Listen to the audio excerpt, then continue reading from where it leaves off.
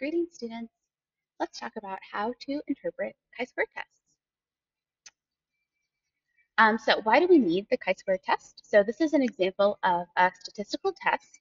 And statistics are really important in science because it allows scientists to actually analyze and sort of make conclusions about the strength of their data.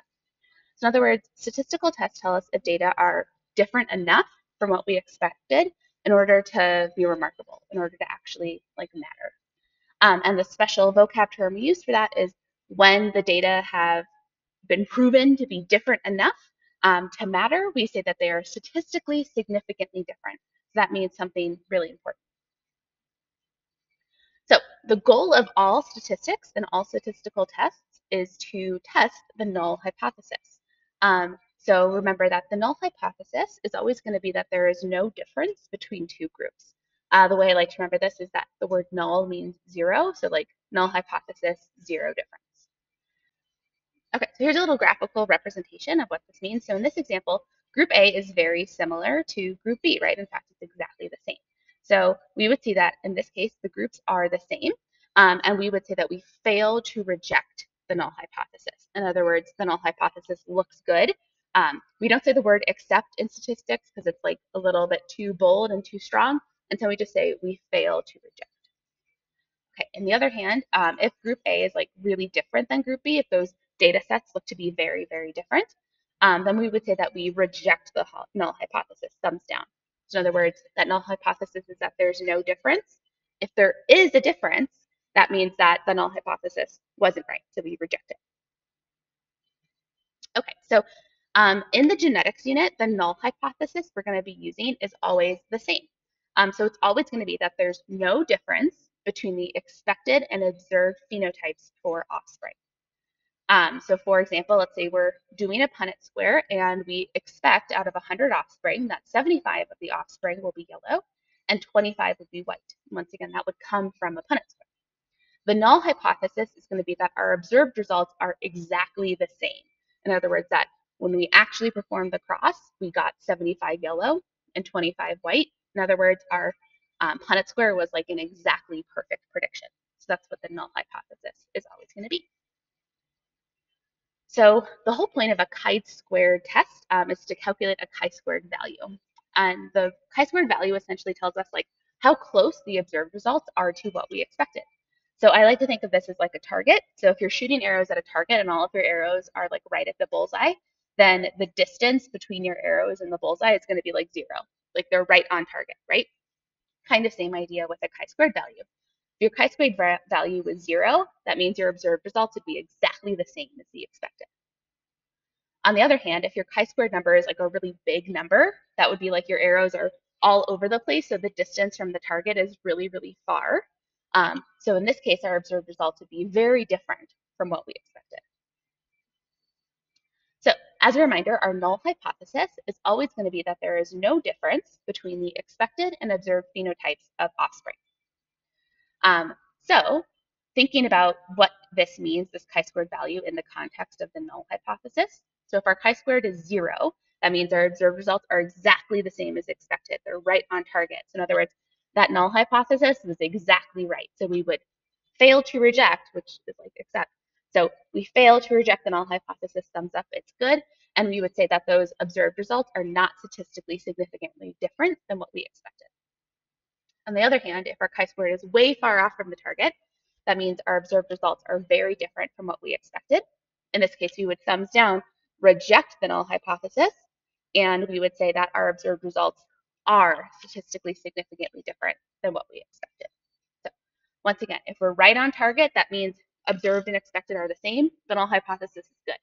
If we're way off target, that means observed and expected are very different, so then we reject the null hypothesis. So obviously there has to be some sort of threshold between like zero and where do we decide if it's big enough. And that threshold is called the critical value. So, sorry. If our chi-squared value is less than the critical value, then we're saying it's close enough to the target, it's close enough to being right on, that we would say that we fail to reject the null hypothesis.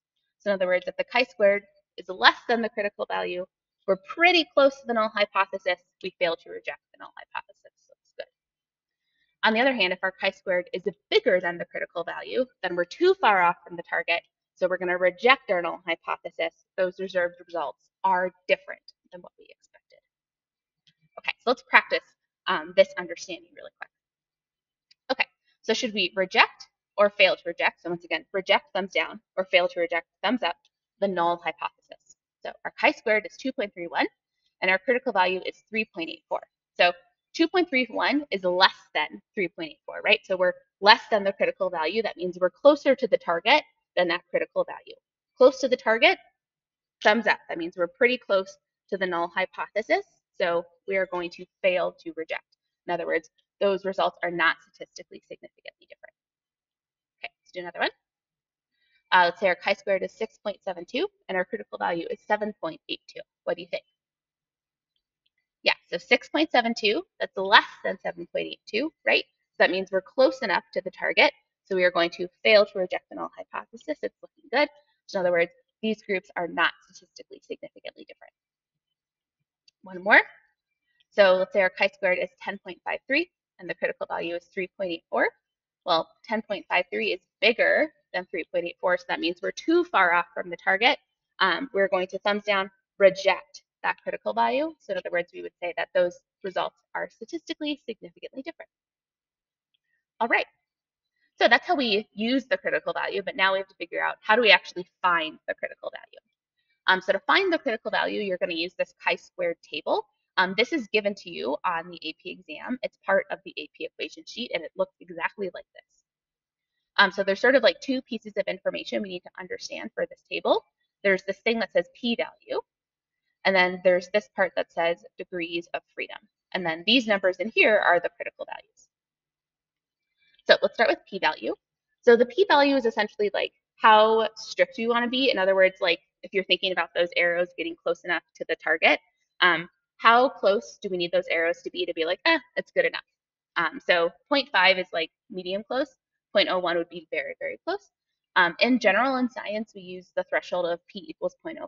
So always assume it's going to be p equals 0.05 unless the problem explicitly says to use 0.01. Okay, and then degrees of freedom. This is like a very wonky statistics thing. I'm not going to get too much into what it means. It's more important that you understand how to calculate it. So degrees of freedom is just the number of phenotypes minus 1. So let's practice. So in this case, this is the same experiment as from before. We have two phenotypes here. We have yellow or white. So our degrees of freedom would be 1 because it's two phenotypes minus 1 equals 1. That's how we find the degrees of freedom. Okay, let's do one more. So in this experiment, how many degrees of freedom are there? Once again, degrees of freedom is the number of phenotypes minus 1. So in this case, we actually have 4 phenotypes. So 1, 2, 3, 4. So that means our degrees of freedom is going to be 3 because degrees of freedom is number of phenotypes minus 1. Oh, sorry, that should say equals 3. Okay, so now let's put it all together. What would be the critical value for this experiment? So once again, we're going to use this p equals 0.05 rho unless told otherwise. And in this experiment, we have 2 phenotypes, which means our degrees of freedom is 2 minus 1, or equals 1. So we're going to be looking at this column here. So what's our critical value going to be? Well, it's going to be this right here. It's like the intersection of those two. Our critical value would be 3.84. Okay, let's do another one. How about this one? So in this one, remember, we had 3 degrees of freedom because we had 1, 2, 3, 4 phenotypes. So that would be 3 degrees of freedom. And we're still using that p equals 0.05 rho. So our degrees of freedom would be right here. So our critical value would be 7.8. Okay, so now let's bring it all together. Let's say we actually do the cross, we mate all these cats, we count the number of offspring, and we calculate this chi-squared value, and we get the result that our chi-squared is 4.6. So in other words, we're 4.6 off from the target. So the question is, what conclusion should we make? Was our prediction close enough, or were we far off? Okay, so once again, that means we need to find the critical value in order to do this. So to find the critical value, we have to find the degrees of freedom. Once again, there are 4 degrees of freedom minus 1, so it means that we have 3 degrees of freedom. We're always going to use that p equals 0.05 rho. So that means our critical value is 7.81. And once again, our chi-squared is 4.6. So 4.6 is less than 7.81. In other words, our chi-squared is less than our critical value, which means we're close to our target. In other words, we're going to fail to reject the null hypothesis. It's looking pretty good. We're pretty close to what we need to be. Okay, so in other words, you would say that our observed results are not statistically significantly different than what we expected. All right, and that is how you interpret the chi-square test in order to figure out if your predictions made from Punnett squares are actually spot on to what you observe in genetic process. Okay, so now go ahead and do some practice problems. Good luck.